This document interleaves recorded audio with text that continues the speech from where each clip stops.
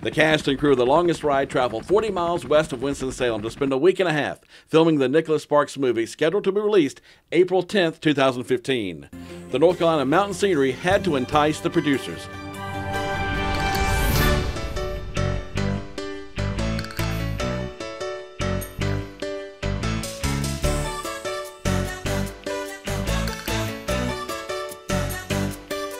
A majority of the scenes were shot in an unofficial town named Devotion. The Elkin Tribune reported that a Dotson residence had been selected for major scenes in the 20th Century Fox production. The region rolled out the red carpet for the filmmakers. The Fairfield Hotel in Elkin even replaced all in-room furniture. It's been really, really awesome to meet and greet these guys and girls. They've just been really friendly to everyone that's been coming through. Front desk clerk David Slaughter says the filmmakers tell him that they really enjoy shooting in Weston, North Carolina. I've always heard good comments about this area coming from the film guys, how the weather's been lovely, absolutely lovely.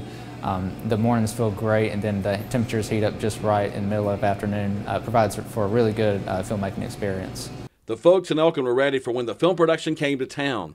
They even had tote bags packed with goodies and information about their local small businesses. We hand them this bag whenever they get here. It's just got a little bit of information about our town in it. It's got some upcoming events in it. It just gives a little bit of history. They all, like I said, we give it to them. It's got the little pamphlet in it. It's got the art and soul of the NC Yadkin Valley.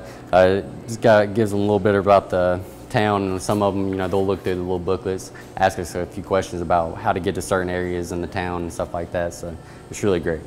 During downtime, the crews discovered downtown Elkin, deemed as one of the coolest towns in America. The filmmakers, they've been going to the convenience stores, wineries, anywhere in downtown. They've just been exploring the area, and they find out there's a lot more to offer than what they initially thought in and around the area.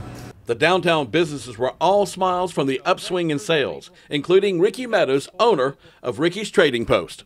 The movie folks, they just love our store here in Elkin, North Carolina, off of the historic Route 21. You know, a great group of people, and they do help support our local small businesses, and we love them to death, and we welcome back anytime they get ready to come back. Store owner Philip Vessel says movie folks love what he's got. We have a lot of old stuff, basically. Antiques, gas, we have signs, stuff like that. One thing's for sure, when film comes to small towns, the energy level picks up. Energies has been rolling through the hotel. They come in after shooting a long day. They come in, they're relaxing with everybody out in the lobby, really enjoying the local wines, enjoying all of that. Also going out to eat in the restaurants and everybody. They've always, we recommend them to a couple different restaurants in the area. They come back, always have great things to say about it, about how good the service is and their food is.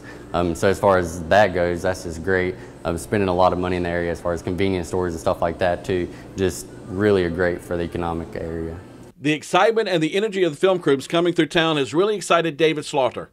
He's now looking at film as a career. I would not have expected anything like this to go on. It's really good to have a good first-hand experience talking with these people, seeing how the film business actually is, see how it carries on, and how you really can shoot anywhere in the world where you want to. You just got to have the motivation to do it. After looking at the sights and sounds in Western North Carolina, film really does equal community.